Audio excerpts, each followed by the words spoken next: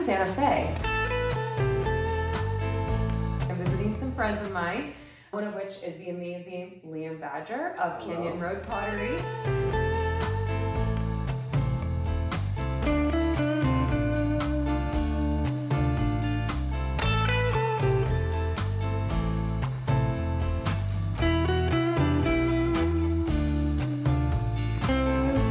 I've been really wanting to learn how to do this. So finally today, Liam is going to show me how it's done. You might be able to see behind me some of the cool things that he's doing. Those aren't even finished, so just trust me, he knows what he's doing. So how about that? Shall I try my hands at the pottery wheel?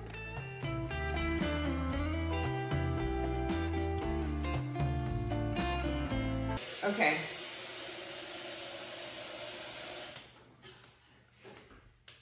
You know what? I gotta take my ring off. That's a good point. That is, there's, you can see these marks. So what this is, it's a bat. When you throw something, it gets like really fragile. You'd have to let it sit there. Right. To like take it off. What this does is you can just take it off and put it there and throw something else without it like warping. Oh, got you. Perfect. Which is super nice. It's called a bat. Yes. Okay. These two inner, those go right on those little pins. It was a little wobbly, is that? It's not quite. They're a little stubborn, to be perfectly. Okay. There we go. That pedal is a little finicky, so it won't go for a little bit, and then it will, but you'll totally get used to it. Okay. Yeah.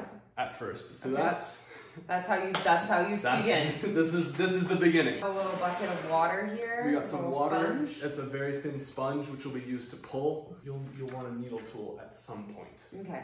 Start the wheel going like very slowly, and sort of what you want to do just with dry hands is almost just like give it a little massage on the, and you're sort of just on like the, you know, when I slammed it down, there's a few parts that are going to be like really out of center than the other ones, and so your goal is just to try to get everything semi-circular. You know, by no means perfect at this point, but it's just so it doesn't feel like a square when you add some water. You want a very low friction surface, so cover everything with water. So I just like sponge it all up? Yes, exactly. Okay, there we go. Yeah, and then you sort of want to get one of your hands pretty wet, and then, you know, sort of just nice. Okay. And at this point, you can start the wheel going, you know, probably 50% faster. How's that? A little bit faster. So should I get more water? Because it feels a little sticky. Perfect. Okay. Everything is trying to get on center, right? Okay. That's the first objective. You want to get your left elbow and sort of get it into your leg.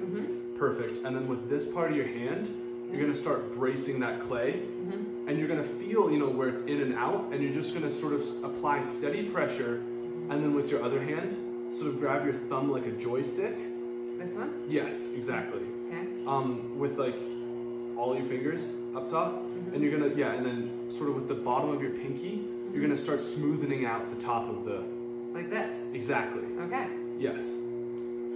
And so just, gradually add a little bit more pressure, add some more water. Water is your friend. Start like pushing in with your leg, and just, you know, giving the clay a little bit more pressure on the sides to try to get, you know, a little bit more on center, and it's a work. I feel like I'm gonna push it so far away from my leg that it will be off center. Is that not possible? And it's a totally valid feeling. Yeah. I'd be very surprised if you did. And about the speed, like, do I... Yeah, this is a good speed. If I'm inconsistent with my speed, is that gonna... It's not gonna be the end of the world, no. It's more about consistent pressure. Okay. That's all you want. Although the outside isn't that centered, a lot of this central mass is. So but you can sort of see this isn't. So now you can sort of start almost feeling around with putting some more pressure on your fingers themselves, and sort of almost like working that clay down to get it a little bit more homogeneous. Let me ask you something, like, do your hands ever get tired while you're doing this? They do. Yeah, they get tired and they get dry. Okay, oh, they get dry? Yeah, so clay really sucks the moisture out of your hands as well. Can I stop for a sec? Yeah, of course. I feel like my wrist is getting really sore. Am I pushing too hard? So... Oops. No problem. So that's just slip. That's naturally what happens. Okay. If your wrist is working too hard, what I would imagine is actually you're sort of putting a lot of pressure on it, like this way. Sort of what you want it to be is almost a straight line from your forearm, and this is the part of your hand that you want a lot of pressure on. So it shouldn't strain your wrist. Okay. If you're just giving a decent amount of pressure right there consistently, it should like start to get on center. And honestly, centering is the hardest part. Is it? It is. Okay, good. It is the hardest part. Yes. No, it genuinely is. Okay, good. All right. So I'm just gonna get back in here. I'm gonna get things going again. Okay. Yeah, exactly. Is that the one? Is that what you're talking about? Like, that's probably just so intuitive. It's muscle memory at a certain point. And what's really interesting is, I mean, with some of my friends that I try to teach a lot, they're always trying to ask for like so many pointers, and at a certain point, it's like you gotta just it's like I'll give you as much as I can, but it's almost like you have to have like the amount of time. Let yourself be patient with it. You know, a lot of like pottery classes will, you know, say like you'll learn to throw a pot in a day, and that might be true. Like that's sort of what we're trying to do here. Yeah, that's what we're trying to do. For me, you know, it took 4 years to get, you know, to where I am right now, and I'm still improving every day. So allow yourself the time. You know, if you're gonna try pottery, it's a really great thing to, you know, sort of focus your mind on, because it's such a central point. Like you really can't focus on anything else. But allow yourself the time to do so. You know, get to know the clay. That's looking very good, actually. Nice. I'm so happy. Wow. I love validation. Yes. There's a little lumpiness on one, isn't there, or no? There's a little bit, yeah. I would say the top 2/3 of your pot is really almost there, and it's just the bottom that's there. Okay. And so you can be really tempted to just say like, it's good enough, and start throwing, and that'll cause problems down later in the road. I'm kind of closing my eyes and just trying to really tune into. It's all about the feel. It really is. Yeah. It's got to get worse before it gets better here. You know, when I was first learning, my teacher would help me center the end portion of it, because it's a little. I would love if you could help me. Of course. Okay. If I could, maybe I could pop onto the chair for a second. Okay, let's do it. We'll give a little. Oh, still going. It's like you've gotten all the key basics down.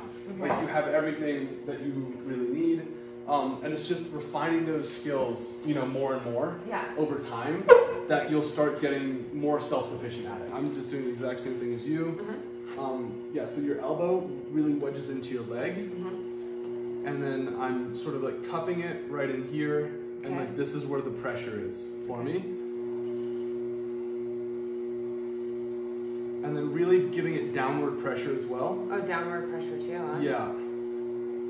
And then so I can sort of feel, then I sort of use my fingers to sort of like find out where it's not really working out. It's just a nuanced feel that I don't expect anybody to get on their first or fifth pot. Yeah. It takes a little while. And I'm okay with that.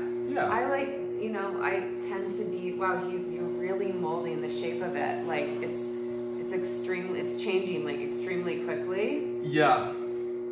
I think like I was afraid to like really push to like maybe, in some ways I was pushing really hard, and in other ways like I like held back from trying to like muscle it into a place where I wanted it to be. Right, totally, that's very relatable. All right, so I would call that centered.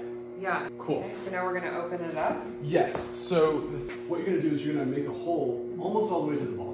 Okay. Right, and then those are gonna be your really thick walls that you're then gonna pull up into a cylinder, and then you have a cylinder, you know, like, sounds easy. And then you have a cylinder! And then you have a cylinder, voila! Exactly. Okay, so I'm literally just gonna stick my finger in there? So, this is a topic of debate amongst potters. I was taught to use like the 2-thumb approach method. You open up with your 2 thumbs and your hands like curling around it, almost like cradling it. Okay. Also for beginners, you can sort of like reference the middle of the pot by feeling the outside. Ever so slowly. Perfect, you have a lot of water, which is great. And yeah, just pushing down. I'm like a little scared to like really push. Once you get sort of down to about the, you know, you've gone through the vast majority of the clay now. Clearly there's a hole in the middle, which is exactly what you want. Okay. Stop the wheel, and it's always just good practice to see with a needle tool, how much of a base do I want? If you go all the way to the bottom, you know, of the plastic, it's really hard to, you know, get another bottom on the pot, so you don't want to go through, but you don't want to have a ton of clay down there because, you know, you just don't need it there. Stick a needle tool all the way down. You know, I would say go, you know, another, you know, about half of that. Distance a little bit further in, and then we'll check again. And once we're happy with it, then we'll start to the phase 3 of pulling. And is there like, I mean, so you want to keep the walls as thick as you can? At this point, don't worry about the thickness of the walls. The thicker they are, the taller the cylinder you're going to make. You know, because you're just gonna, you have more mass to work with. Right, so it's good to have it thicker, right? If you want. Only thing, the only thing we're concerned about right now is not opening up and then not going to the bottom. So let's check again. So that's perfect. Is it? Okay. Yes. Okay. So we have. I felt like I did get down pretty far. That's all right. No harm, no foul. So we have, I would say we have 2 or 3 centimeters, a little bit on the thin side, but totally workable. We have now centered the clay, and it's now fully open and ready for us to pull. It's the best part of this. I don't think, I genuinely think centering is the hardest part. So we are on like the second hardest part right now. The most difficult thing is sort of getting the hand position right. Okay. So I'm just gonna demo on here for a quick second. Okay. What I really like to do, this is also a topic of discussion amongst potters of how to pull up. I like pulling up with a sponge. I also like, for beginners, it's a really good way because it provides, you know, a constant supply of water to not dry out while you pull, which is really important. So I think for our purposes, we're gonna do that. Okay. So you sort of, you know, like you get the sponge in, get a little bit of water out, no harm. And then you're sort of gonna balance it on your knuckle right here, and you're gonna place that here. And that's gonna, like, it's gonna pinch the sponge in between. Then you're gonna have this thumb, that's just gonna be a slight brace right there. And then you get these 2 fingers in the bottom, and then you just gently start squeezing in on the clay and pulling up. Okay.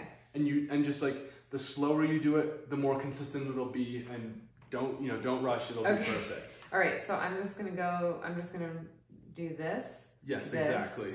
These 2 are gonna go in here. And you're gonna feel it out and see what works for you. Okay. And if the sponge, if the sponge flies off, no problem. Oh yeah, the sponge might fly off. Actually, on second thought, let's just try without the sponge for a second. I think it's a little bit too many moving parts. Okay. So it's like this, and then is this the only one that's gonna, or does both hands kind of pull like this? Even pressure from both sides. Okay. And you're just like, that even pressure, you're just letting it go slowly up the clay. Okay. And like that even pressure, it's pushing the clay upwards, and the more, like the walls will get thinner, and like your piece will get higher. Okay. So it's just like even pressure from both sides. Okay. Consistency is key. So you just have pressure from both sides, Okay. I'll try it with the 2 finger, with the outside of the fingers, just to see. Because it seems a little bit more intuitive. Go a little slower than that, too. The wheel, or just my motion? Your motion with your hands. Okay. And so it's a very, very slow process of bringing it actually up. Okay.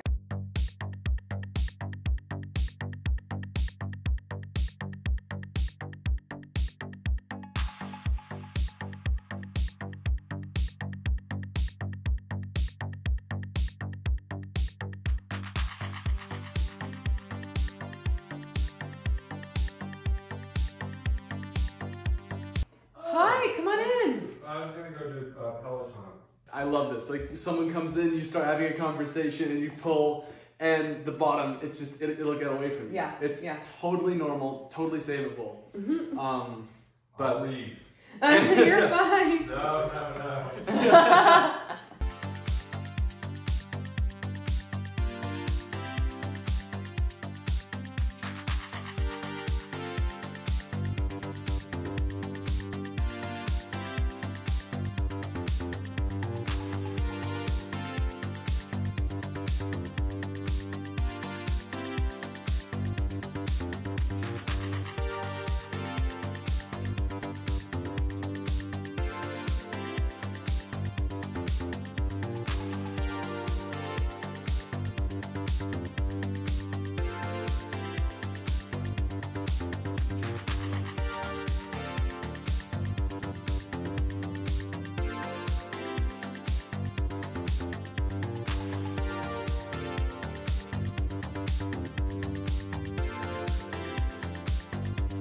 So now how could we get like this sort of teardroppy shape?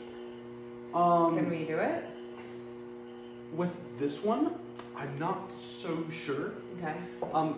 The sort of like the approach you would want for that is almost as when you open up, you want to make inherently the base wider. Okay. And then like the top already shorter. Okay. The problem is it's really easy to make clay go really wide out.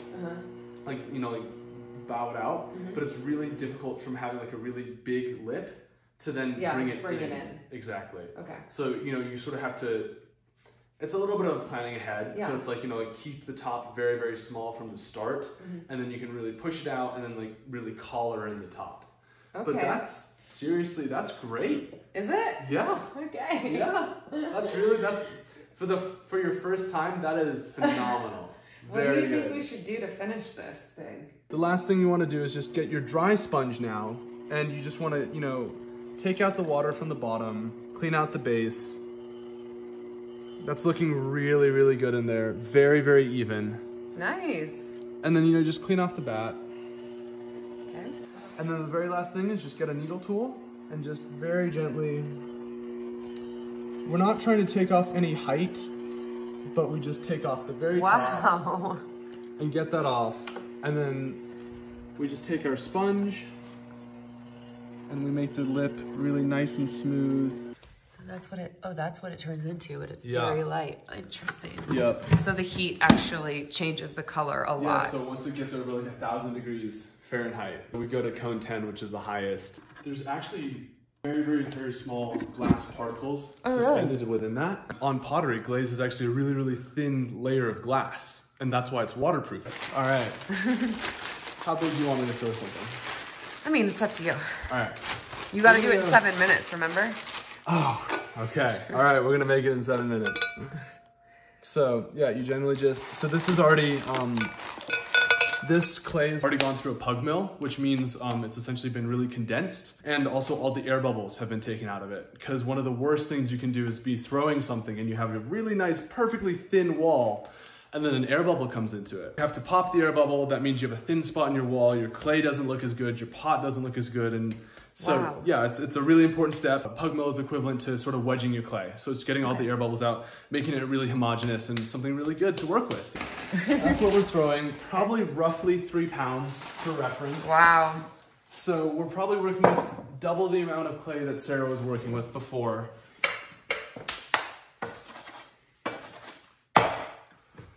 So just as Sarah was doing before, the first thing you do, I mean, like that's just absolutely not centered in any stretch of the imagination.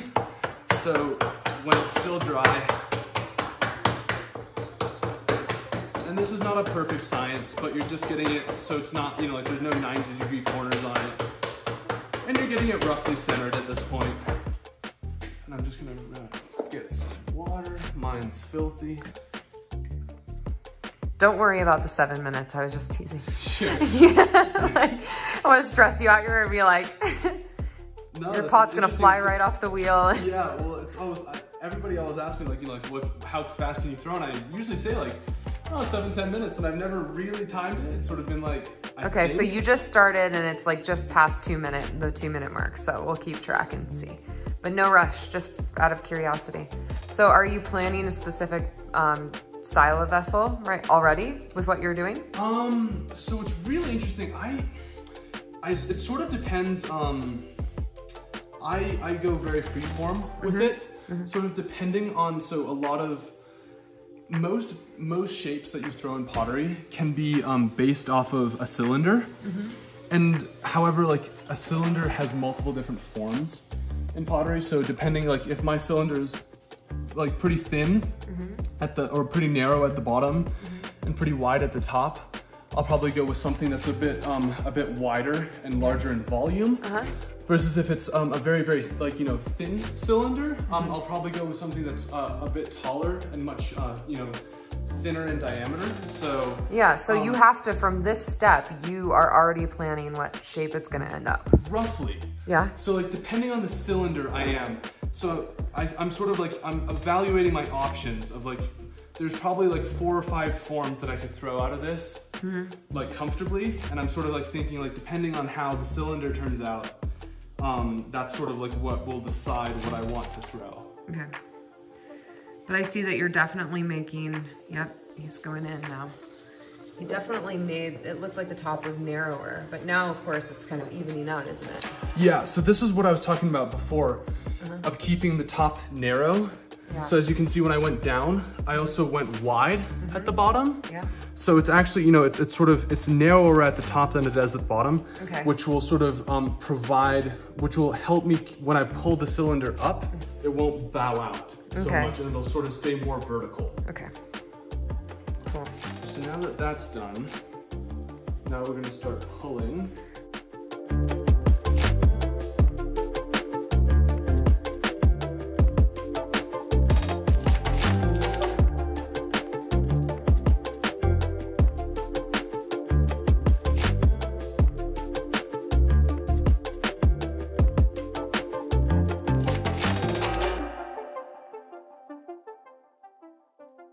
And so like, look, even after 4 years, it's still a little off center now. Yeah. So it'll, you know, that's just part of the struggle of pottery. Struggle is real. The struggle is real. So, you know, Sarah's, even when, you know, she was pulling up, it got a little off center, but I was like, that still happens to me too. If you just bring it back, you know, you keep it consistent, it'll generally come back into form. Mm-hmm. So right now, there's just still a little bit more clay at the bottom that I want to bring up. Yeah. And then after that, I'm going to start shaping. Mm-hmm. So this really turned into a pretty nice cylinder that, this is sort of like the ideal shape. You can sort of do anything you want from this. What should I make, Sarah? I don't know. Well, I'm pretty excited. What do you think? What do you think? What should this be? I think you should make a Biot jar because I couldn't do it. Okay, all right, we'll give that a try. For this, I'm gonna have to still stick my hand down in it to push it out. Yeah. But I want the top to be narrower, as far in as possible to still stick my hand in, which will make me actually closing up the top easier in the future. Okay. You know, so you sort of have to think a few steps ahead. So I'm sort of gonna collar it in a little bit. The top's a little off, but I'm not worried about that at this point. Okay.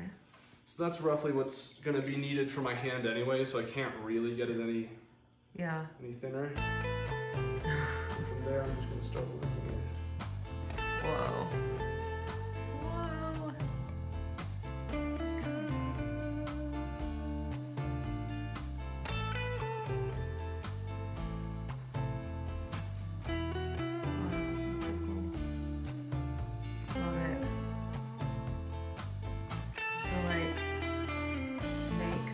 Bottom, the fattest part.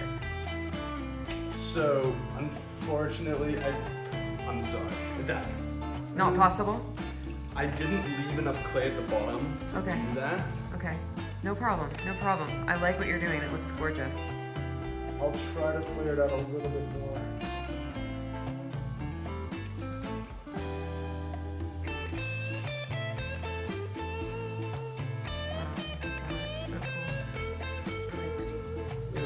So at this point, this is not a Biot jar anymore. So this is sort of the fun thing. It's like fun and frustrating thing at the same time. What I was going for is not at all what came out. But you still could because the top like gets basically folded over. You know what I mean? Sure. Okay. So I think you still could kind of. But what about that ridge where it's like, yeah, right there.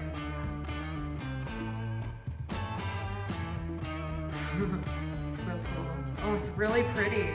Still gotta shape this a little bit. Yeah. It's quite beautiful. Perfect. Oh my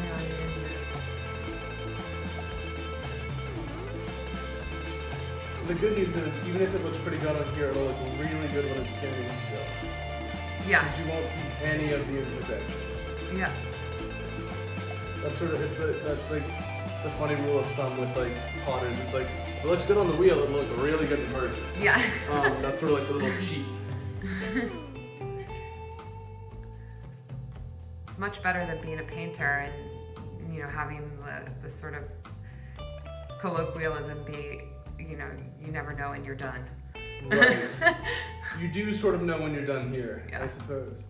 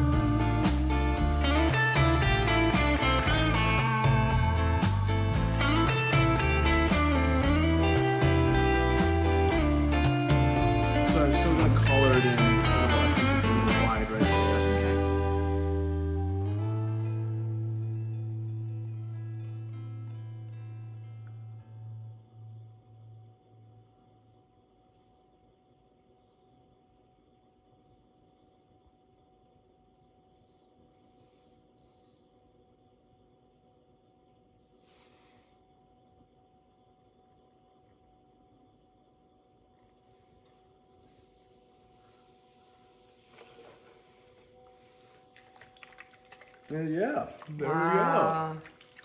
That was so cool.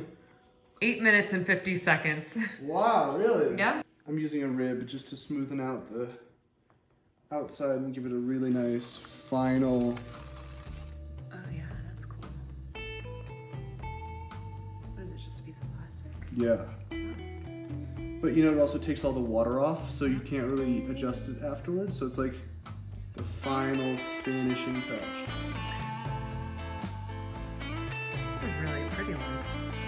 What do you think? I love it. Yeah, I like it. It's nice. I haven't thrown anything like that before.